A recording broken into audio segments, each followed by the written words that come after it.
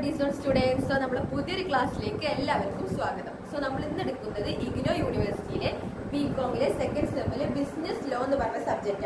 So, we will videos part YouTube upload. So, we will unit 7 performance and discharge of contract. We will Indian Contract Act 1872 under Indian Contract Act 1872 contract and the valid elements. So, the next topic is next unit is performance and discharge of contract.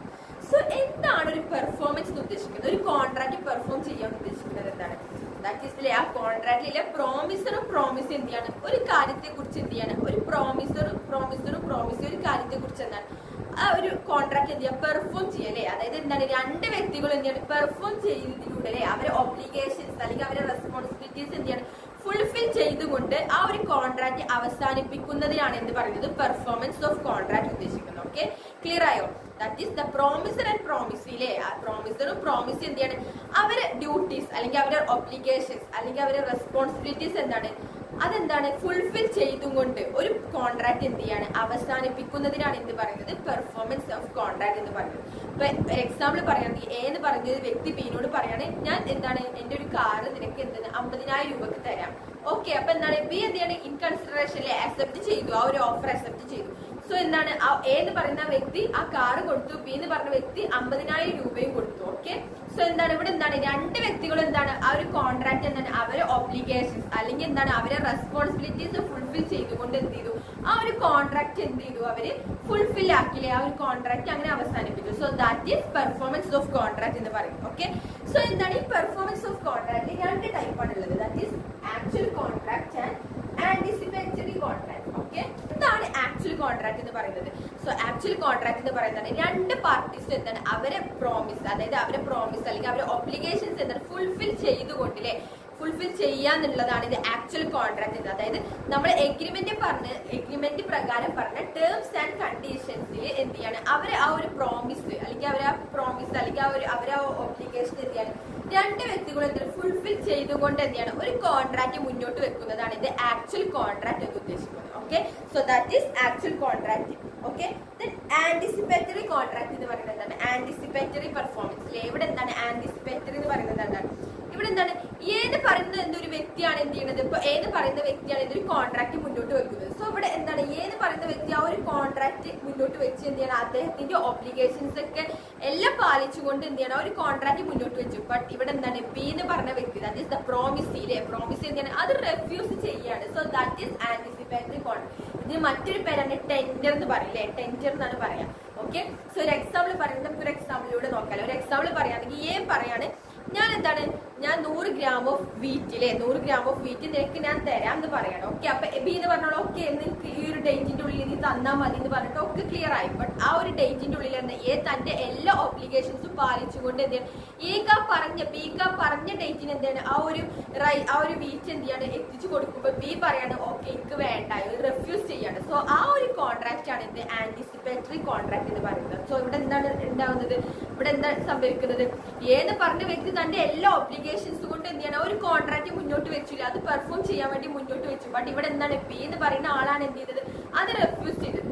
So ഇവിടെ നമുക്ക് ഈ ഒരു contract നമുക്ക് എന്ത് മനസ്സിലാക്കാം, ഇവിടെ രണ്ട് കാര്യങ്ങൾ മനസ്സിലാക്കാം. ഒന്നെങ്കിൽ എന്ത് ചെയ്യാ തന്റെ ആ ഒരു ലയബിലിറ്റി ആ ഒരു ഇതിന്റെ എന്ത് ചെയ്യാ ഡിസ്ചാർജ് ചെയ്യുക, അതായത് എന്ത് ചെയ്യാ അത് പിൻവലിച്ചു പോകാം. അല്ലെങ്കിൽ എന്ത് ചെയ്യാ എക്ക് ഇവിടെ എന്തിന്റെ ചാൻസ് ഉണ്ട് ബിയിലെ ഒരു കേസ് കൊടുത്ത് ഫയൽ സ്യൂട്ട് ചെയ്യാനുള്ള ചാൻസ് ആർക്കുണ്ട് എക്ക് ഉണ്ടല്ലേ, കാരണം ബി തന്നെ ചതിക്കാണ് ചെയ്തതില്ലേ ആ ഒരു പറഞ്ഞ ഡേറ്റിൽ എന്ത് ചെയ്തില്ല ബി തന്റെ ഒബ്ലിഗേഷൻ എന്ത് ചെയ്യില്ല നിറവേറ്റില്ല. സോ എക്ക് എന്തുണ്ട് അത് കേസ് ആക്കാനുള്ള ഒരു ഓപ്ഷൻ എന്തുണ്ട് എക്ക് ഉണ്ട് എന്നാണ് പറയുന്നത്. സോ ഇതാണ് എന്ത് രണ്ട് ടൈപ്പ് ഓഫ് കോൺട്രാക്ട് എന്ന് പറയുന്നത്. ഓക്കെ, സോ നെക്സ്റ്റ് നമ്മളിപ്പോ പറഞ്ഞത് എന്ത് ചെയ്യുന്നു ആന്റിസിപ്പേറ്ററി കോൺട്രാക്ട് അഥവാ ടെൻഡറിനെ കുറിച്ച്. സോ രണ്ട് ടൈപ്പ് ഓഫ് ടെൻഡർ ആണ് നമ്മൾ ഈ ഒരു ഭാഗത്തിൽ വരുന്നത്. That is tender of goods and service and tender of money. So tender of goods and service എന്ന് പറഞ്ഞാൽ നമ്മൾ എന്താ എന്തെങ്കിലും ഒരു കാര്യമില്ലേ ഒരു പ്രോപ്പർട്ടി അല്ലെങ്കിൽ ഒരു തിങ്സിലാണ് നമ്മൾ എന്ത് ചെയ്യണേ ഒരു ഇത് കൊടുക്കുന്നത്, അതായത് ഒരു പ്രോമിസ് ഒരു ഒബ്ലിഗേഷൻ എന്ത് ചെയ്യാണ് നമ്മളൊരു എഗ്രിമെന്റ് എന്ത് ചെയ്യാണ് ആ ഒരു തിങ്സിന്റെ രീതിയിലാണ് നമ്മൾ പ്രസന്റ് ചെയ്യുന്നത് അല്ലെങ്കിൽ കൊടുക്കുന്നുണ്ടെങ്കിൽ അതാണ് എന്ന് പറയുന്നത് tender of goods and service. അഥവാ എന്താണ് നമ്മളൊരു ഗുഡ്സോ ഒരു സർവീസോ എന്ത് ചെയ്യാണ് ഇവിടെ നമ്മളൊരു ഗുഡ്സോ സർവീസോ എന്ത് ചെയ്യാണ് ഇവിടെ എന്ത് ചെയ്യണം ആ ഒരു ഗുഡ്സിന്റെ സർവീസിന്റെ കോൺട്രാക്ട് ബേസിസിലാണ് നമ്മൾ എന്ത് ചെയ്യുന്നത് ഒരു promise നിറവേറ്റുന്നുണ്ടെങ്കിൽ that is the tender of goods and service. Okay, so ഒരു എക്സാമ്പിൾ പറയണം, എന്ന് പറയുന്ന വ്യക്തി എന്താണ് ബിനോട് പറയണത്, നിനക്ക് ഞാൻ എന്താ 500 gram ഓഫ് വീറ്റ് തരാം ഈ ഒരു ദിവസം എന്ന് പറയുന്നത്. സോ ഇവിടെ എന്താണ് ഒരു 500 gram ഓഫ് വീറ്റിലൂടെയാണ് പറയുന്നത്. ബട്ട് എന്താണ് ആ ഒരു ഡേറ്റിൽ ബി എന്ത് ചെയ്യണം, അത് വേണ്ടെന്ന് വെക്കണം. സോ എന്ത് ചെയ്യാം, പിന്നീട് എന്ത് ചെയ്യണ്ട, ഈ ഒരു ഗുഡ്സ് അയാൾക്ക് കൊടുക്കേണ്ട ആവശ്യമില്ല എന്നാണ് പറയുന്നത്.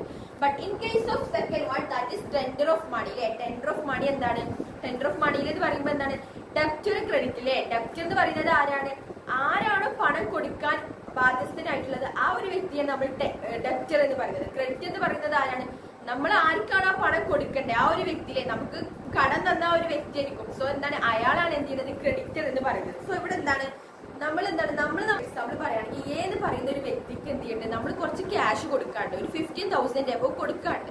സോ നമ്മൾ എന്ത് ചെയ്യാണ്, ഏത് പറഞ്ഞ വ്യക്തിക്ക് എന്ത് ചെയ്യാണ്, അയാൾ പറഞ്ഞ ആ ഒരു ഡേറ്റിന്റെ മുന്നേ തന്നെ എന്ത് ചെയ്യാണ്, നമ്മൾ കയ്യിൽ കുറച്ച് ക്യാഷ് വന്നപ്പോൾ നമ്മൾ ആ ഏത് പറഞ്ഞ വ്യക്തിക്ക് ആ ഒരു ക്യാഷ് കൊണ്ട് കൊടുക്കണം. സോ എന്ത് ചെയ്യാം, നമ്മളെ എല്ലാ ഒബ്ലിഗേഷൻസും പാലിച്ചുകൊണ്ട് അത് കൊടുക്കാൻ ചെന്നു. ബട്ട് ബി എന്ന് പറയുന്ന വ്യക്തി പറഞ്ഞു എനിക്ക് വേണ്ട, എനിക്കിപ്പോ ഈ പണം എനിക്കിപ്പോ വേണ്ട എന്ന് പറയണം. ഓക്കെ, സോ അങ്ങനെ പറഞ്ഞു കഴിഞ്ഞാൽ എന്ത് ചെയ്യില്ല, ആ ഒരു കോൺട്രാക്ട് എന്ത് ചെയ്യില്ല, അവിടെ എന്ത് ചെയ്യില്ല, ക്യാൻസൽ ആയി പോണില്ല. സോ ബ്രീച്ച് ആയി പോണില്ല. കാരണം എന്താ, ഇൻ കേസ് ഓഫ് മണി അല്ലെ, നമ്മള് ക്യാഷിന്റെ കാര്യം ആയതുകൊണ്ട് എന്താണ് ആ ഒരു കോൺട്രാക്ട് പിന്നീട് എന്ത് ചെയ്യില്ല, ആ ഒരു പൈസ എന്ത് ചെയ്യാ നമ്മൾ കൊടുക്കാതിരിക്കേണ്ട ആവശ്യമില്ല. അത് എന്ത് ചെയ്യണം, അത് കൊടുക്കേന്നെ വേണം. So in case of money എന്ത് ചെയ്യണം, അത് കൊടുക്കേന്നെ വേണം. But in case of goods and service പിന്നീട് നമുക്ക് എന്താണ് പെർഫോം ചെയ്യേണ്ട ആവശ്യമില്ല. But in case of money എന്താണ് നമ്മൾ പിന്നീട് എന്ത് ചെയ്യണം, അത് കൊടുക്കേന്നെ വേണം എന്നാണ് പറയുന്നത്. ആൻഡ് നെക്സ്റ്റ് എന്നൊരു പോയിന്റ് എന്ന് പറയുന്നത് എന്താണ്, essentials of A valid tender. ഒരു ടെൻഡർ വാലിഡ് ആവാൻ കുറച്ച് പോയിന്റ്സ് കാര്യങ്ങളുണ്ട്. ദാറ്റ് ഈസ് ഫസ്റ്റ് വന്നത് it is must be unconditional. ഒരു അൺകണ്ടീഷണൽ ആയിട്ടുള്ള ഒരു കാര്യത്തോടെ ആയിരിക്കണം എന്ത് ചെയ്യുന്നത്, നമ്മളൊരു കോൺട്രാക്ട് എന്ത് ചെയ്യേണ്ടത്, പെർഫോം ചെയ്യേണ്ടത്. അല്ലെങ്കിൽ എന്ത് ചെയ്യേണ്ട, ഒരു ആന്റിസിപ്പേറ്റഡ് കോൺട്രാക്ട് എന്ത് ചെയ്യേണ്ടത്, നമ്മൾ പെർഫോം ചെയ്യേണ്ടത്. അപ്പൊ അൺകണ്ടീഷണൽ എന്ന് പറയുമ്പോൾ എന്താണ്, ഇവിടെ എന്താണ് പ്രോമിസർക്ക് എന്ത് ചെയ്യേണ്ടത്, പ്രോമിസർക്കോ ഒരു ബേസിക് കണ്ടീഷൻ വെക്കരുത്. ഇപ്പൊ അവർ ഏത് പറഞ്ഞ വ്യക്തി പറയണത്, ബിനോട് പറയണം, നിന്റെ ആ ഒരു ചോപ്പ് കാർ നീ എനിക്ക് തന്നാൽ എന്ത് ചെയ്യാണ്, ഞാൻ നിനക്ക് 50,000 രൂപ തരാം. സോ ഇവിടെ എന്താണ് ഒരു കണ്ടീഷൻ വെച്ചുല്ലേ, ആ ഒരു റെഡ് കാർ മാത്രമേ വെച്ചുള്ളൂ. സോ ഇവിടെ എന്താണ് ഒരു കണ്ടീഷൻ വെച്ചു. സോ എന്താണ് എപ്പോഴും എന്തിരിക്കണം, ഈ ഒരു ടെൻഡർ കോൺട്രാക്ട് എന്തായിരിക്കണം, എപ്പോഴും എന്തായിരിക്കും, അൺകണ്ടീഷണൽ ബേസിസിലായിരിക്കണം എന്നാണ് പറയുന്നത്. ഓക്കെ, അൺകണ്ടീഷണൽ ബേസിസിലായിരിക്കണം എന്നാണ് പറയുന്നത്. ദെൻ നെക്സ്റ്റ് വന്നത് it must be made at proper time and place. Okay, നമുക്ക് ഇത് മനസ്സിലാവില്ലേ, എന്താണ് നമ്മളൊരു കോൺട്രാക്ട് എന്ത് ചെയ്യണം, ഒരു കറക്റ്റ് ആയിട്ടുള്ള ഒരു പ്രോപ്പർ ടൈമിലും പ്ലേസിലും എന്ത് ചെയ്യണം, ആ ഒരു കോൺട്രാക്ട് പെർഫോം ചെയ്യണം എന്നാണ് പറയുന്നത്. ഓക്കെ, ആൻഡ് നെക്സ്റ്റ് വൺ പറയുന്നത് എന്താണ്, in case of A tender of goods it must give A reasonable opportunity to the promise of ascertaining the goods offered at the same time the promiser is bound to deliver. ഇവിടെ എന്താണ് നമ്മൾ ഇപ്പൊ ഏത് പറഞ്ഞ ആള് അദ്ദേഹത്തിന്റെ എല്ലാ ഒബ്ലിഗേഷൻസും fulfil ചെയ്തുകൊണ്ട് ഒരു കോൺട്രാക്ട് എന്ത് ചെയ്യാ, പെർഫോം ചെയ്യാണ്, ബി അത് റെഫ്യൂസ് ചെയ്യാണ്. ബട്ട് ഇൻ കേസ് ഓഫ് ബിക്ക് എന്തുണ്ട്, ഒരു ഓപ്പർച്യൂണിറ്റി ഉണ്ട് അല്ലേ, എന്തുണ്ട് ബിക്ക് എന്തുണ്ട്, ഒരു ഓപ്പർച്യൂണിറ്റി ഉണ്ട്.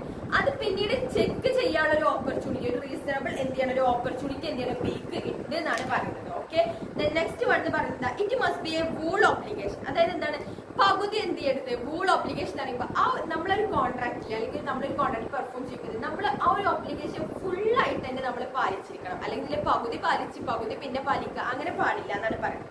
ഓക്കെ, ഫുള്ളായിട്ട് തന്നെ പാലിക്കണം. ഇപ്പൊ എക്സാമ്പിൾ പറയുകയാണെങ്കിൽ എന്ന് പറയുന്ന വ്യക്തി പറയുകയാണെങ്കിൽ എന്റെ 100 bags ഓഫ് റൈസ് ഞാൻ ബിക്ക് കൊടുക്കാന്ന് പറയാം. എന്നിട്ട് എന്താണ് ആ ഒരു ഡേറ്റിൽ 80 bags ഓഫ് റൈസ് ആണ് കൊടുത്തത്, ബാക്കി 20 എന്തില്ല കൊടുത്തില്ല. സോ എന്താണ് ഇത് വാലിഡ് ആയിട്ടുള്ള ഒരു കോൺട്രാക്ട് ആണോ? അല്ല, വാലിഡ് ആയിട്ടുള്ള ടെൻഡർ അല്ല. കാരണം എന്താ, ഇവിടെ പറഞ്ഞ ഒരു എമൗണ്ടിലുള്ളത് എന്തില്ല, കൊടുത്തിട്ടില്ല. 100 പറഞ്ഞെടുത്ത് എന്താണ് 80 മാത്രമേ ഇവിടെ കൊടുത്തിട്ടുള്ളൂ. സോ അതാണ് എന്ത് ചെയ്യുന്നത് ഇവിടെ പറയുന്നത്. സോ ഇത്രയും കാര്യങ്ങളാണ് എന്ത് എസെൻഷ്യൽസ് ഓഫ് എ വാലിഡ് ടെൻഡറിൽ വരുന്നത്. സോ നെക്സ്റ്റ് ഒരു ടോപ്പിക് അറിയുന്നത് റെസിപ്രോക്കൽ പ്രോമിസ്. എന്താണ് റെസിപ്രോക്കൽ പ്രോമിസ് എന്ന് പറഞ്ഞാല്, അതായത് ഇവിടെ എന്താണ് രണ്ട് പാർട്ടീസ് എന്താണ് സൈമിൾട്ടേനിയസ്ലി എന്താണ് ഒരു കോൺട്രാക്ട് ഏർപ്പെടുന്നതാണ് റെസിപ്രോക്കൽ പ്രോമിസ് എന്ന് പറയുന്നത്. രണ്ട് പാർട്ടി എന്താണ് പരസ്പരം എന്ത് ചെയ്യാണ്, രണ്ട് പാർട്ടീസ് ഇവിടെ പരസ്പരം എന്ത് ചെയ്യാണ്, ഒരു പ്രോമിസ് മെയ്ഡ് ചെയ്യാണ്. അതാണ് എന്ത് റെസിപ്രോക്കൽ പ്രോമിസ് എന്ന് പറയുന്നത്.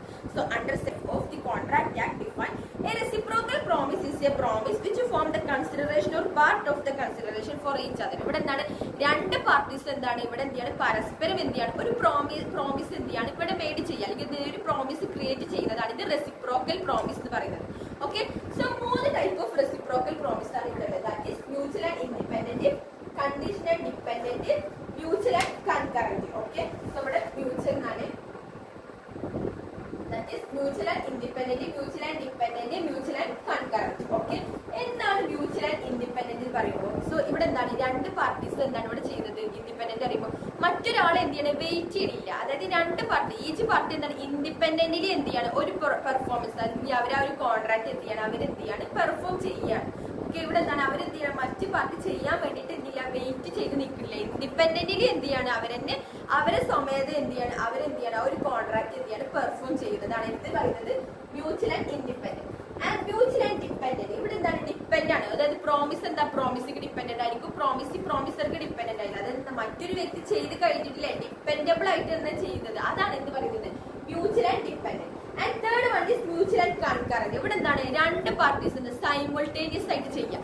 എന്തെങ്കിലും ഒന്ന് കൊടുത്തു കഴിഞ്ഞാൽ ആ ഒരു ടൈമിൽ ആ ഒരു നിമിഷം തന്നെ എന്ത് ചെയ്യാണ് ആ ഒരു പെർഫോമൻസ് ആ ഒരു കോൺട്രാക്ട് എന്ത് ചെയ്യാണ് പ്രോമിസ് എന്ത് ചെയ്യാണ് അതെന്ത് ചെയ്യാണ് പെർഫോം ചെയ്യാം. സോ ഇവിടെ എന്താണ് നമുക്ക് ടൈം സേവ് ചെയ്യാൻ ഒരുപാട് ബെനിഫിറ്റ്സ് ഉണ്ട്. സോ ഇങ്ങനെ വെയിറ്റ് ചെയ്യേണ്ട ആവശ്യമൊന്നുമില്ല. സൈമൾട്ടേനിയസിലാണ് അപ് ടു ടൈമിൽ ചെയ്യുന്നത്.